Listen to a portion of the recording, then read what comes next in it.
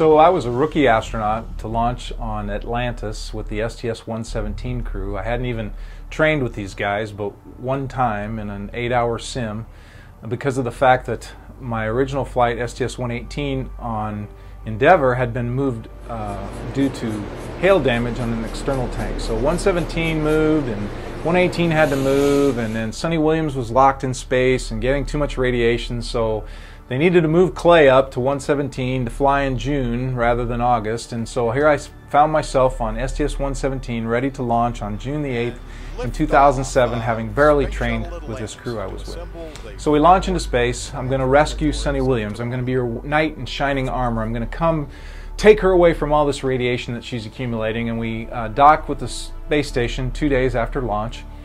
And CJ Sturkow, our STS-117 commander, was very gracious, very helpful, allowed me to be a part of the crew, until he left out one small piece of information when we were to transfer over to the International Space Station.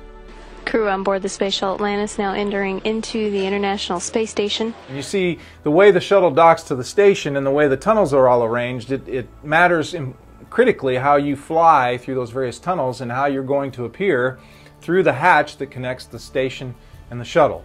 Mission Specialist Jim Riley floating into the foreground, Pat Forrester on the left.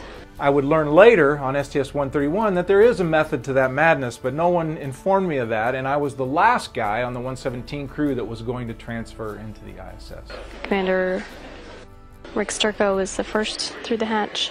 So as I flew into the International Space Station for the first time, a rookie space flyer, I noticed, hey, why is everybody upside down? That's kind of weird. And I continued to float in, and I was kind of disoriented, but I noticed that everybody was upside down.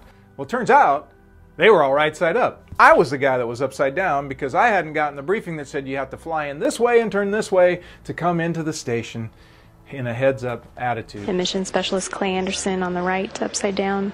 So they all made fun of me, but I took it as a symbolic gesture, right? That I'm kind of a little off anyway.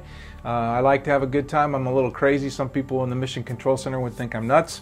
But for Clay to come in to the International Space Station for the very first time on his very first mission, upside down, well, that set a good mark for me, and now I'm very proud of that.